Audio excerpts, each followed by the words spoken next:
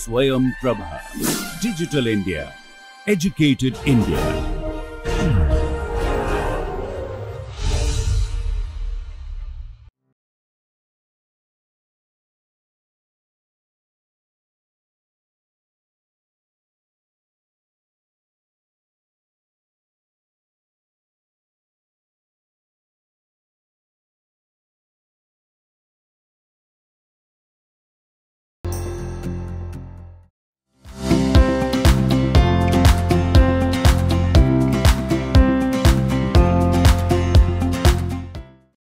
So now welcome back to our next lecture. So here in this lecture I do some type of WENO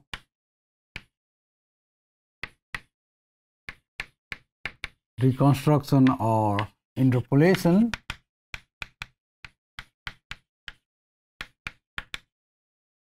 As we have seen that the first order, so we have seen that the first order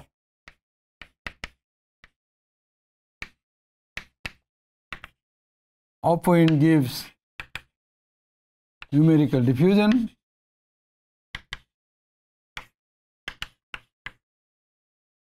So the solution is very diffusive, we smooth out the solution. Second order central difference gives, so either oppointing or central difference gives oscillation. So in order to improve higher better approximation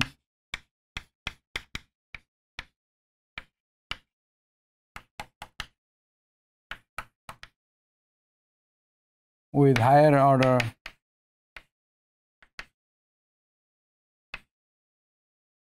we use idea of WENO. This is called, it is in the full form weighted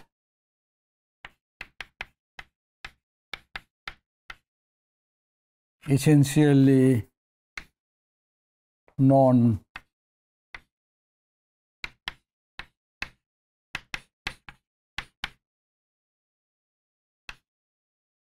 oscillatory scheme. So what does it mean? For example, the WENO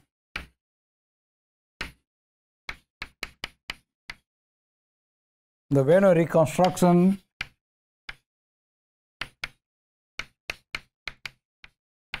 is obtained by the convex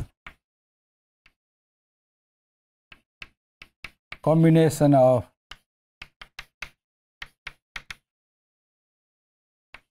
three polynomial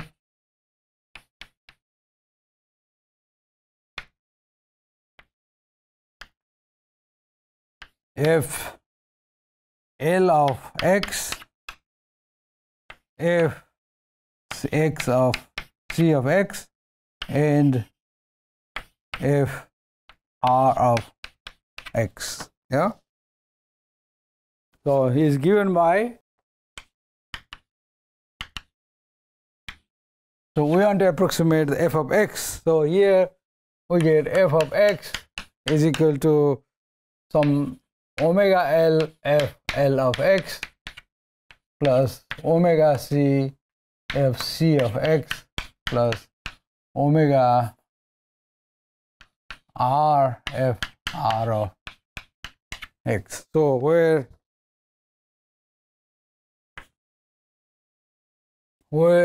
fl x, fc x, and fr of x, they are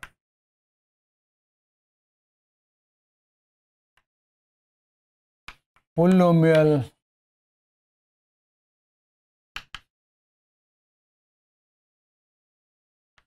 at x obtained from left neighbors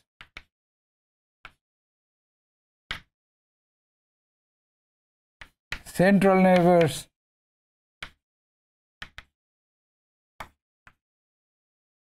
and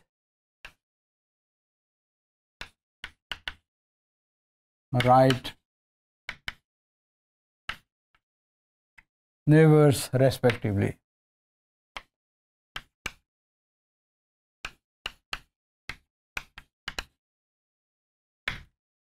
And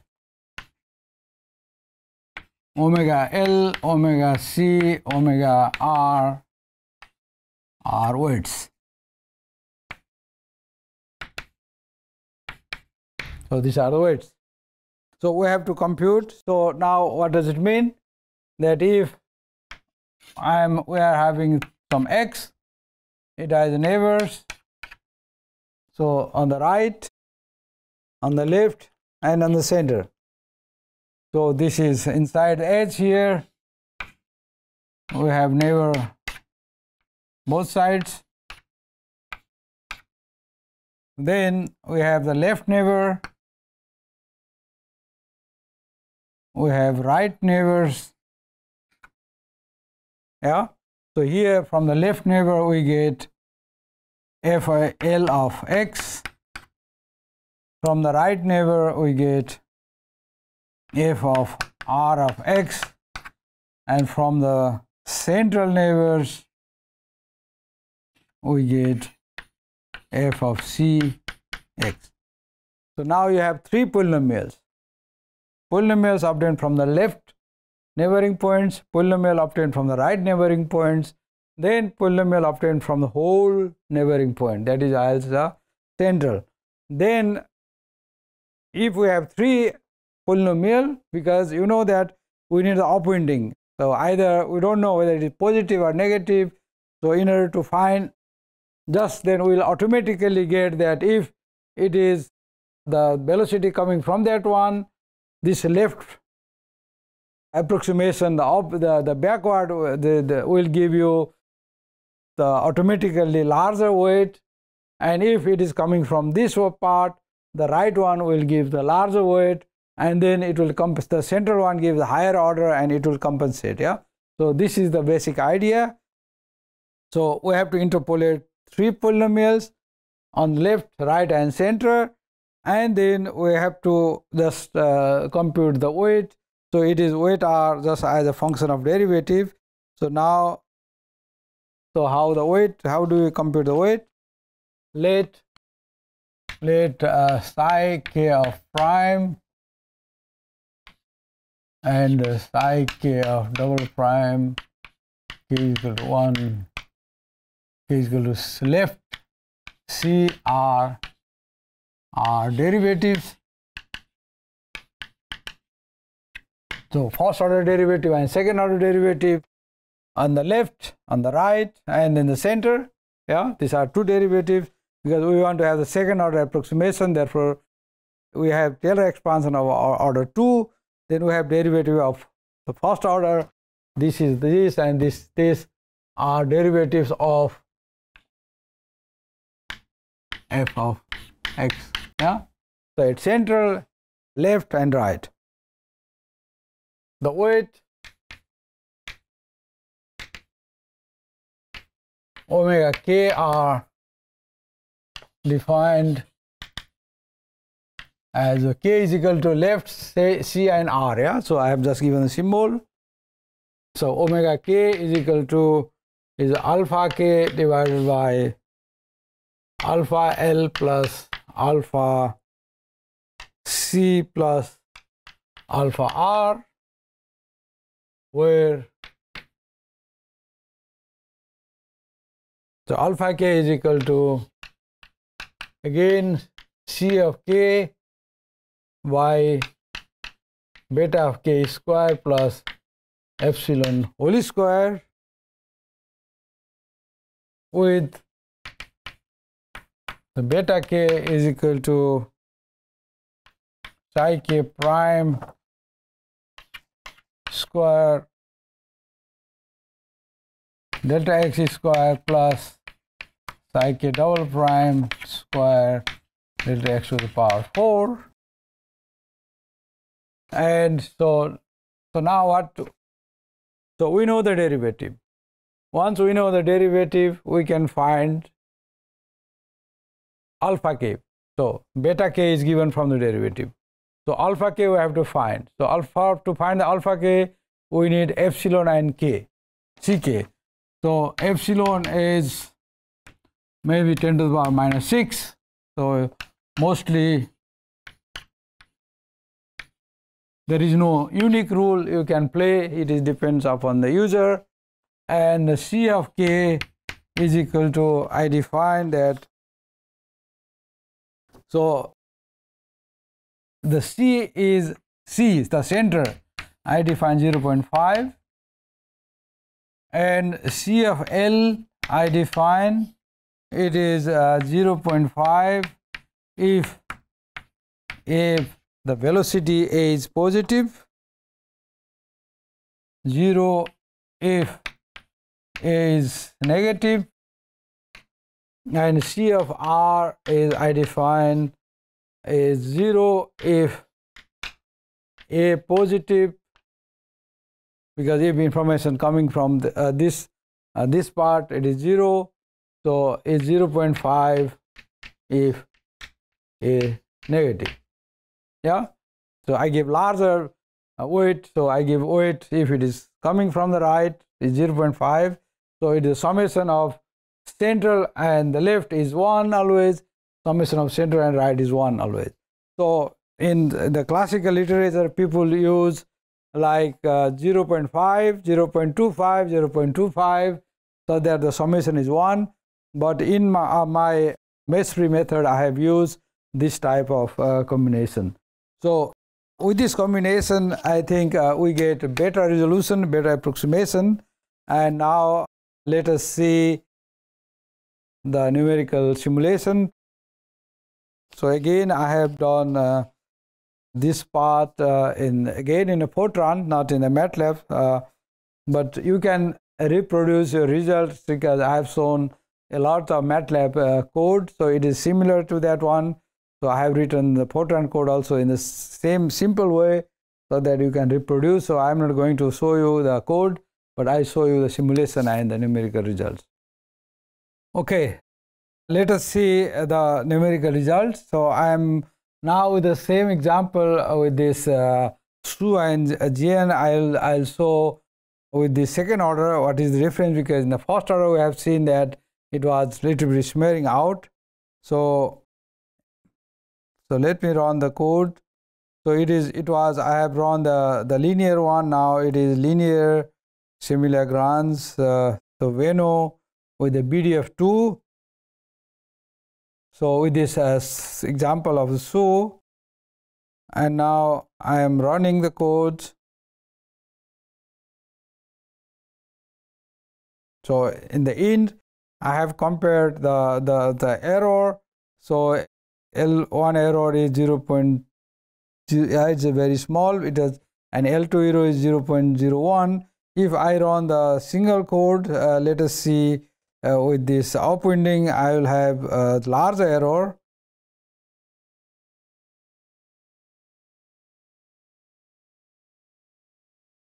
So anyway, this I will show you in the table later on.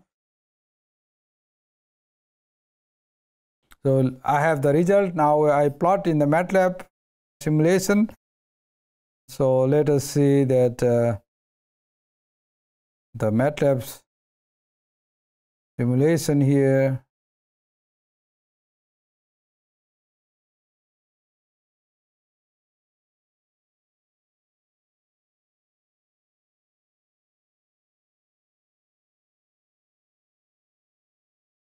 So MATLAB simulation, we see the result there. Let us make it larger.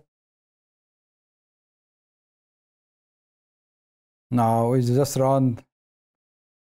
So now you see that in the first order case, what you have seen, this was smearing. Yeah. Now we are getting, so the smearing is not, we are getting almost accurate result. So if I just look the plot between the exact and numerical one, so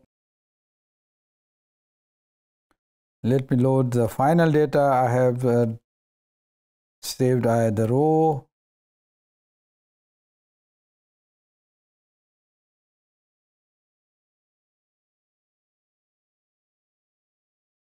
So this is the numerical data.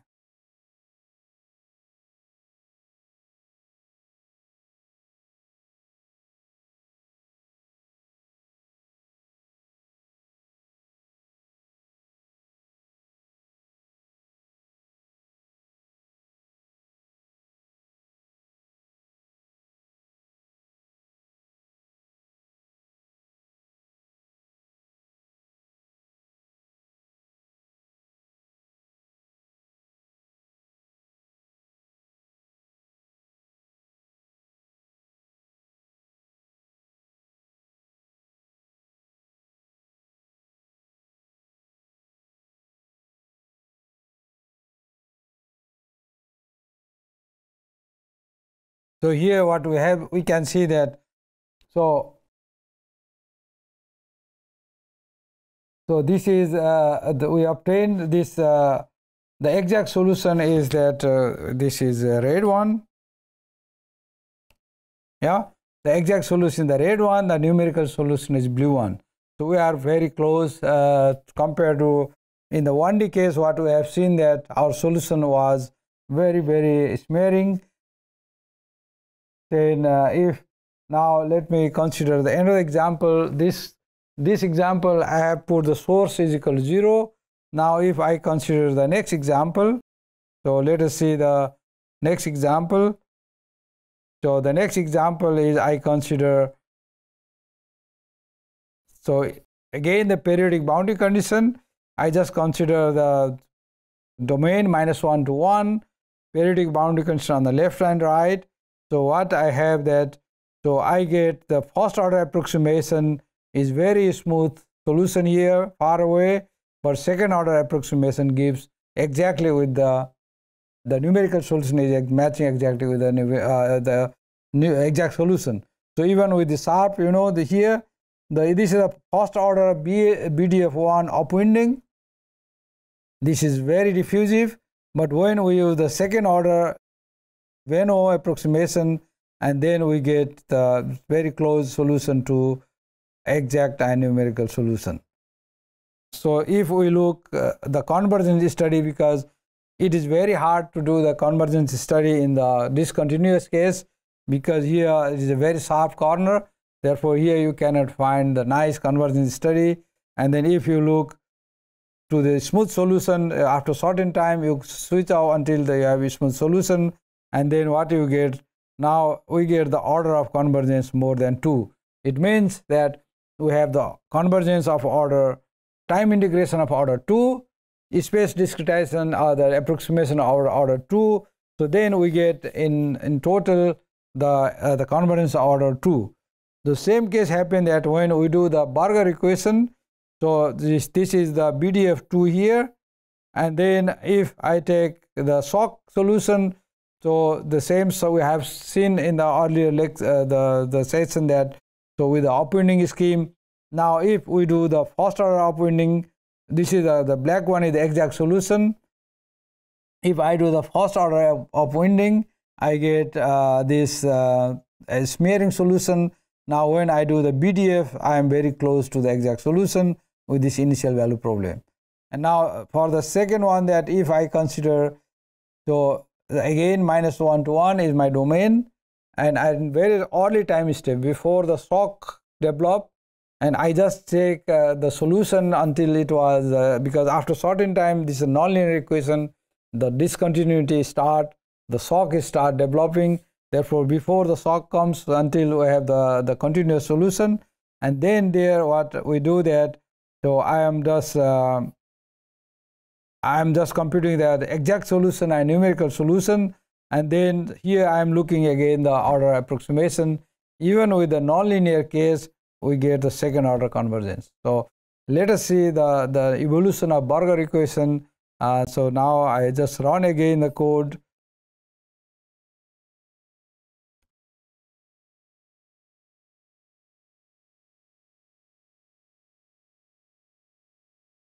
So let me do first for the VDF1.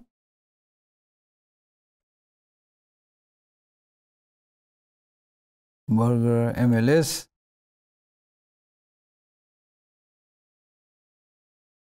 So first is the upwinding.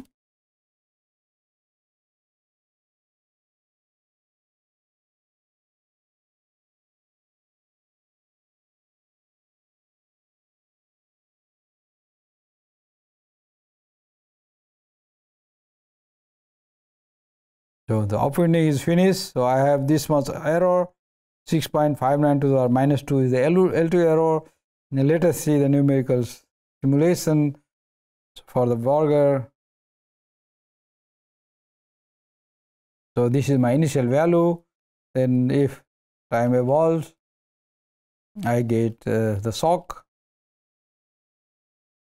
And now if we look the exact numerical solution, so the red one is the exact solution and this blue is the numerical solution.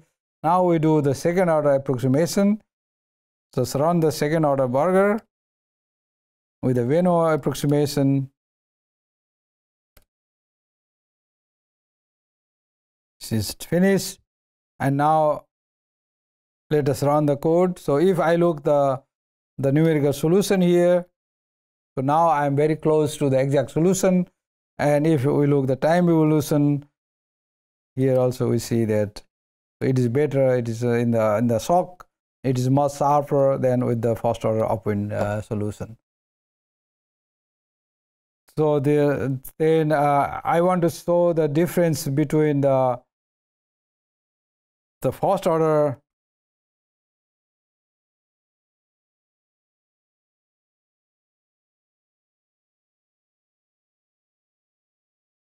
is a linear approximation. The first order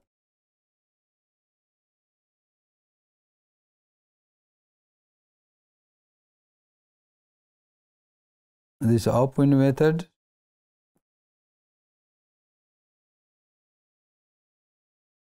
Once more, so if I do the first order upwind, so this is if I give the another initial value here. So this was I have shown the convergence study of that one. So we get this first order. So this was the old value here. It was very short time. So it was for the shock. I am just plotting that. And now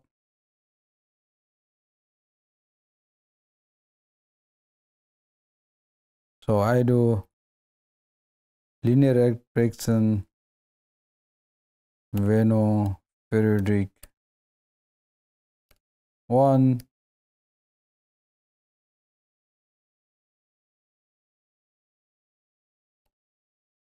So this is the solution here. So if I run longer, because of the negative source term, the solution becomes 0 in the final time. So that is everything will be 0.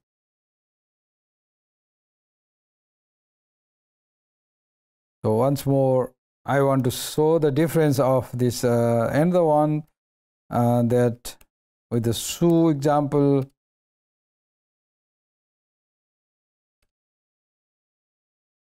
So this is the WENO.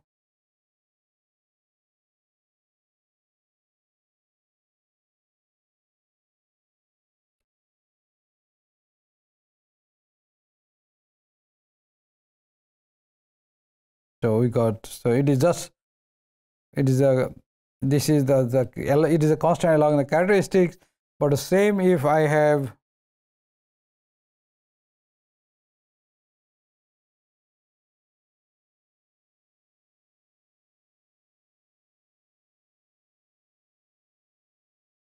so if I run this with the upwinding,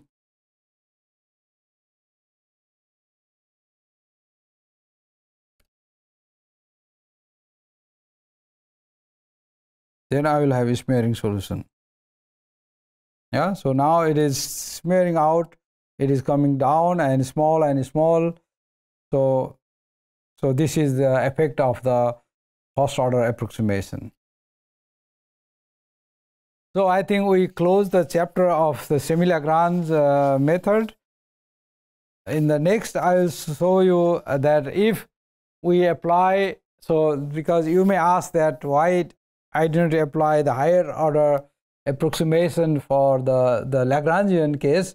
So in the Lagrangian, what we had the explicit integration on the time, but we had the first order with the linear without diffusion. We have the first order approximation of upwind, which was very this was very diffusive. And now if we increase the second order, of course we have the oscillation, but we apply the same WENO idea to approximate the derivative, put on the right hand side, and then just check how accurate solution we get.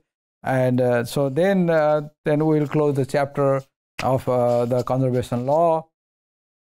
So I thank you, and then wait for the next lecture, where I come back again to the Lagrangian method using the weighted essentially non-oscillatory the scheme just for computing a derivative, not for the interpolation scheme. Thank you.